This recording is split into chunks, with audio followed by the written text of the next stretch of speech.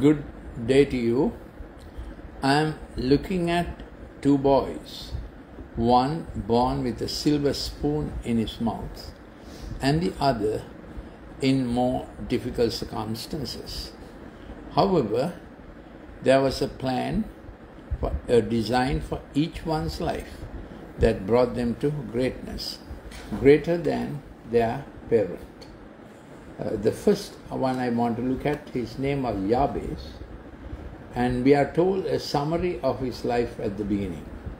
So my theme is that even when a child is 12 years old, concentrate on his dominant gift. What's his dominant gift? I have done a clip before this, so I'm Dr. Lalith Mendis.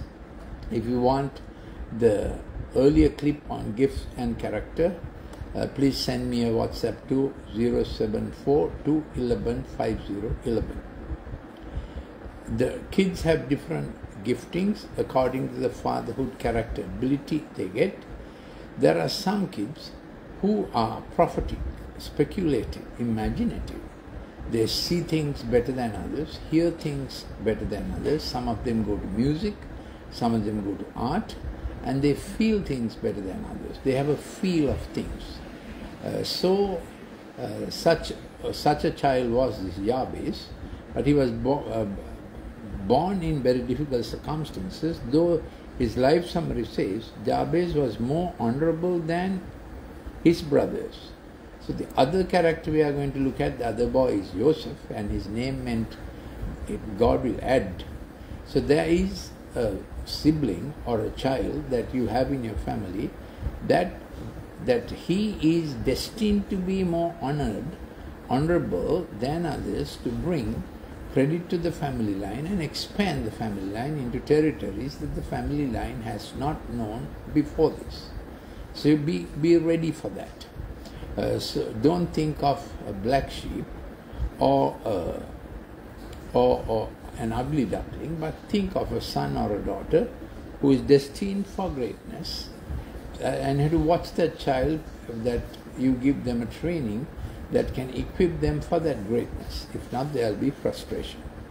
So Yabez was more honorable than his brothers, and his mother named him Yabez, saying, because I bore him with pain. So there were circumstances surrounding the mother and the family. It was a painful time. It's possible this was physical pain. It is also possible the pain was emotional. Yabez's father is not mentioned, so there might have been some issue on that. So he was born with mom thinking it's during pain that I had this child, and that begins to affect the child, or it gets into his psyche. But how did he overcome this? Now Yabez called on the God of Israel. So very early children can pray and receive their destiny, understanding of their destiny. And we are thinking of the silver line God has for your child, and that silver line takes him to his appointed promotions and crown of gold at each stage. And the child is meant to be a tree planted by the river of water. That's what you nourish him with, bringing forth fruit in every season, and his leaf will not wither. And you have to take care of three things that affect children. One is the counsel of the ungodly. This is how Psalm 1 gives any parent instruction how to care for your child, what you face with kids. Psalm 1 says what comes against a child is the ungodly counsel of peers, even others, or influencers, and so on. And then the way of sinfulness, different things that come his way, her way of sinfulness, diminishing God in them. Thirdly, seed of the scornful. They are invisible seeds, exercising visible influence, dominion over kids' mindsets. So different games, different habits that are inculcated, that are promoted, addictive habits, all these things become seeds of the scornful that come against the child's fruitfulness.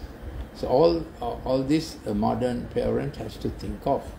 But here is a child who began to feel the stirrings of God in his heart from his very young days.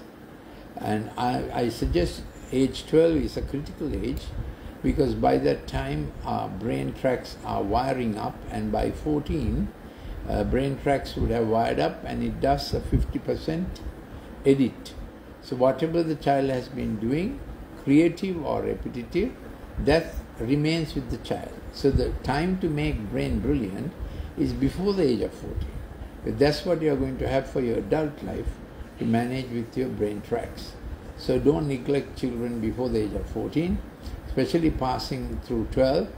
Make them as applied as possible.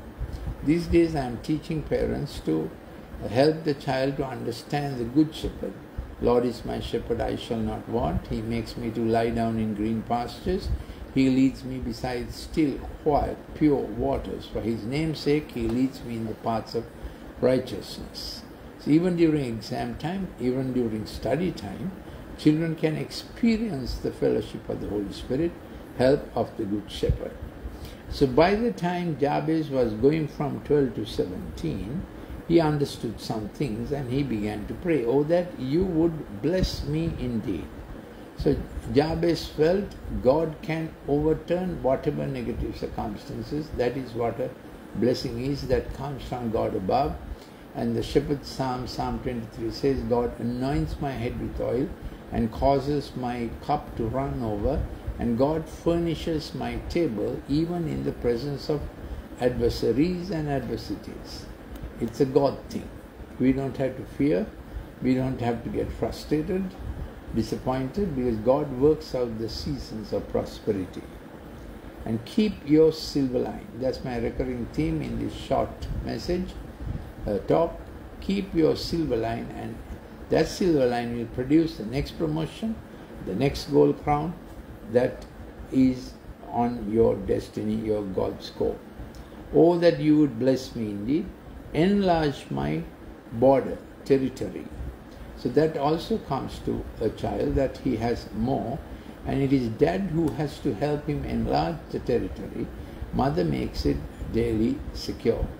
So if mother's voice is overwhelming in a child's life, child is worried about the daily things. Of course, a child must take care of the daily things, but he gets so worried that he begins to feel not good enough, or I have to do what I have to do now, which is true. But father has to give him a step up, a spring up, a stretch for the next thing.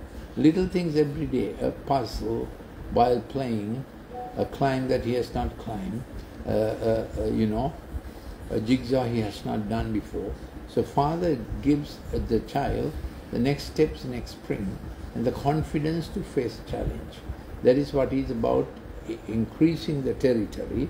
So Yabez said, "O Lord, increase my territory, enlarge my territory, that your hand might be with me." So he understood that God can personally bless him, and God's hand can work for him. That you would keep me from harm, and that it may not pain me, because he was all the time conscious that at birth he had caused pain, and God granted him what he requested, and we are told he became a famous judge, and after his name he founded a judge community, a township of judges. So he did great, having begun with a painful birth. The second one we are looking at is Joseph. At the age of 12, he began to have a special gift of dreams, seeing beyond others. And by the time he was 17, he was already managing his father's estate, meaning he was his father's personal secretary. He had 10 brothers older to him, but he's the one who took stock of the husbandry, animal husbandry, and he was well trained for by the age of 17. Then his jealous brothers sold him without the father's knowledge as a slave to a foreign country. But as God would directed in that foreign country, because of his capability on being questioned and being examined, he was sold for a high price, and a very rich man bought him, a man called Potiphar, who was none other than the defense minister of the Pharaoh's empire and a close relative of Pharaoh. This pitched him, and Potiphar found this young fellow of 17 can do his housework, estate work. Of course, he was a very rich man. All that he had been trained in his father's house, and by his gift of foresight to see into things, predict trends and what's going to be, he was able to be a very good manager, senior manager, group CEO, so to say, for Potiphar, just from 17 to 27. Then Mrs. Potiphar cast a glad eye upon this young, handsome, able fellow, and he resisted it because he feared God, and it's a kangaroo court just like now. Without any trial, he was landed in prison because the powerful king was the law and the power made the law. He was landed in prison. But Joseph's eye was on the silver line, and he was saying, what will be the crown that's coming to me in this, as the silver line goes to a prison. He was not waiting on the events. He had a decision made inside him. It's a silver line of God that's working. Romans 8:28, God works for good to them that love him and called according to his purposes through all things. All things are not good, but God works all the time. You can say that when you are facing trouble. Eventually, Pharaoh has a bad dream, and Joseph is a difficult dream. Joseph is called to interpret it, and that was a dream about 7 years of abundance and 7 years of famine, how to manage the resources. Pharaoh said, no one is more qualified than you to do this, and I appoint you second in command of my whole empire. You're second only to me. So a childhood development, youthful development from 12 to 17, with God in the picture. That's how Yaseph came into that very highly honorable position. So we have looked at the stories of two kids, one born with a silver spoon in his mouth, Joseph, and the other one born in adverse circumstances, but for them both, Godscope, God's silver line, brought them a crown. So when you are diligent with your gift, you will not serve before mean men, you will serve in the highest level of your land. So believe the promises of God, whether you were born in non-affluent circumstances or you were born in affluent circumstances.